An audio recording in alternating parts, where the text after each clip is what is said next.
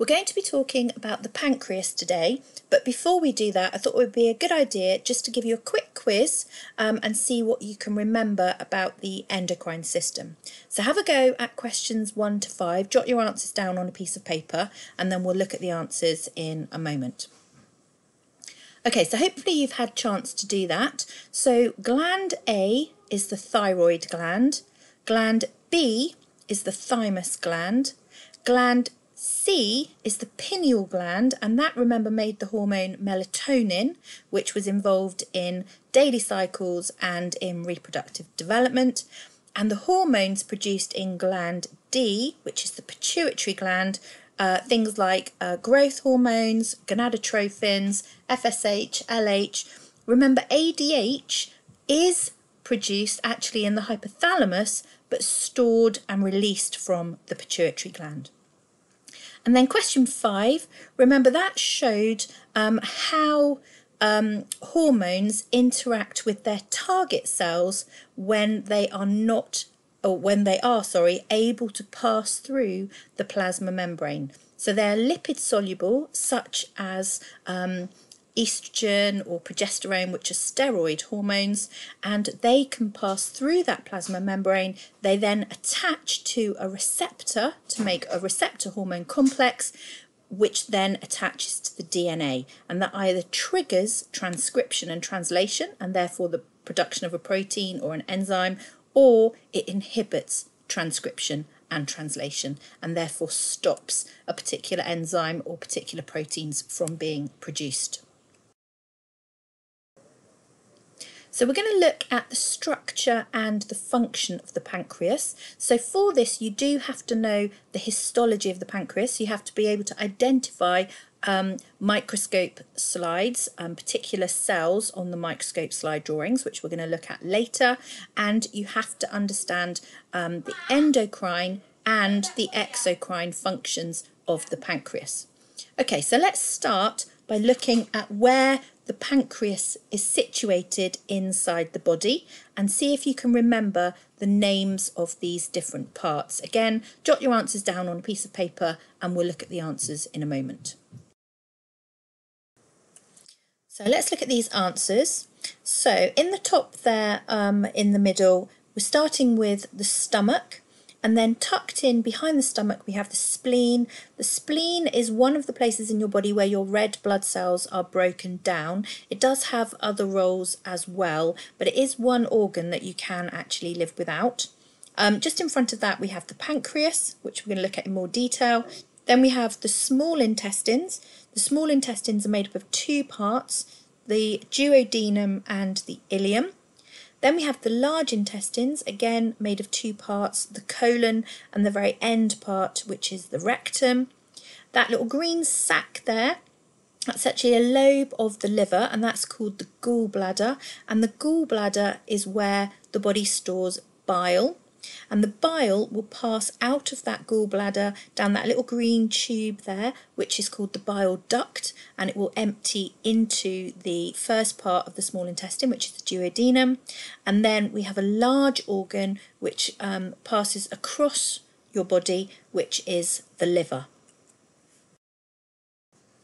So this picture is quite good at showing how all these organs are interlinked. So first of all, you've got the digestive system where you have the esophagus leading down into the stomach, and then the stomach passes on into the small intestine, the first part of the small intestine called the duodenum.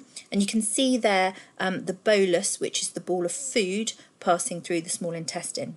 Then at the top you have the liver. And one of the lobes, remember, is the gallbladder, and that's where bile is stored, and bile will pass down that green tube there called the bile duct, and the bile will neutralise the acid that's coming out of the stomach, so it's an alkali solution, and it also emulsifies fats, which means that it breaks up large fats into small fat droplets.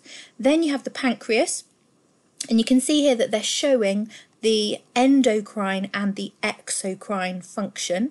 So the green region is the exocrine function.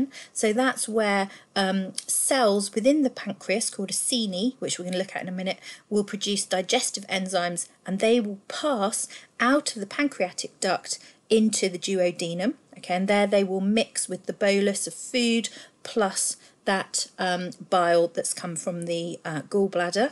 And then also you can see there the purple coloured leading into the orange, that's the endocrine function, which we're going to look at properly in a second, and that's where we have cells producing hormones. Okay, so we have insulin and glucagon, which you know about already, and they will pass directly into the bloodstream and into the vein and then off around the rest of the body.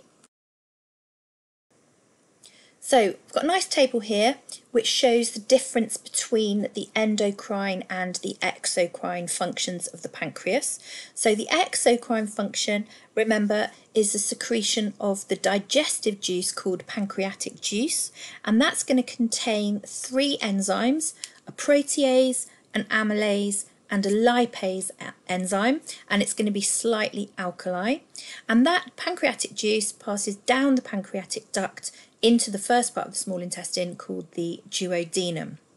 The endocrine function, we have endocrine tissue within the pancreas referred to as the Islets of Langerhans or the Islets of Langerhans. It looks like little puffy clouds. When we look at the histology, they're quite easy to recognise.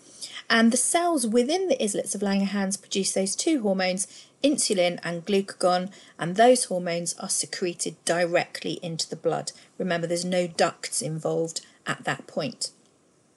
So let's just remind ourselves of these enzymes and the exocrine function. So we've got amylase, protease such as trypsin, and lipase, and because amylase and lipases are made in other parts of the body as well, we refer to these as pancreatic amylase and pancreatic lipase. Now see if you can remember what amylases break down, what proteases break down, and what lipases break down.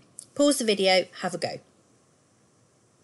Okay, hopefully you've had a go at that, and so you've remembered that amylases break down starch into alpha glucose monosaccharides, that proteases break down proteins into amino acids, and lipases break down lipids into fatty acids and glycerol.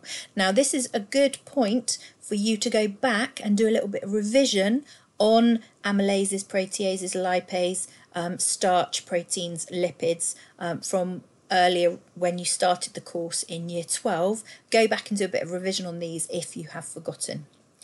So the cells that produce these digestive enzymes are referred to as Acini cells. So pancreatic cells in the main are Acini cells. One cell would be referred to as an Acinus.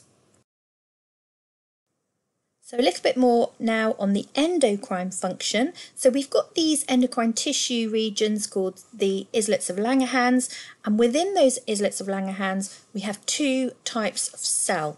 We have alpha cells and we have beta cells. Now alpha cells secrete glucagon, okay, that hormone that you learned about at GCSE, which stimulates the breakdown of glycogen into glucose, and then we have beta cells which secrete insulin hormone, and that stimulates the production of glycogen from many glucose units. Now I remember that by thinking glucagon has got an A in it, and so that therefore that is the alpha cells. There'll be another way you can remember it, I'm sure.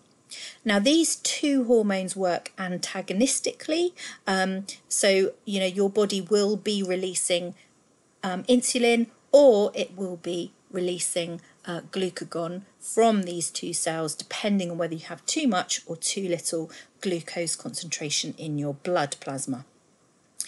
Also remember, all endocrine glands secrete their hormones directly into the blood, not via a duct.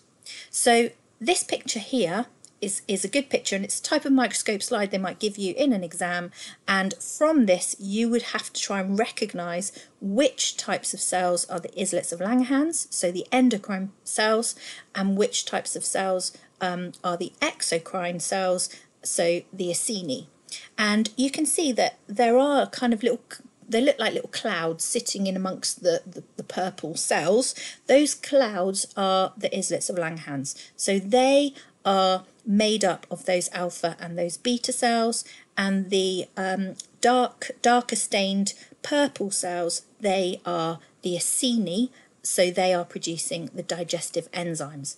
Now this picture here is the same thing, but just under a higher microscope setting. So the alpha cells, they're the ones that are stained pink, and the beta cells, slightly smaller, they're the ones that are stained blue. And within the islets of Langerhans, there are more alpha cells than there are beta cells present. Now, the pictorial representation on the right, you can see that central yellow region, okay, with the few red bits, that's the islets of Langerhans. And then around the outside, you've got kind of little bundles of the Acini cells. They're kind of almost a bit, they refer to them as berries really, but they're kind of almost like flowers, and they are your Acini cell in little cells in little kind of bundles. But the central region, that cloud region, is your islets of Langerhans.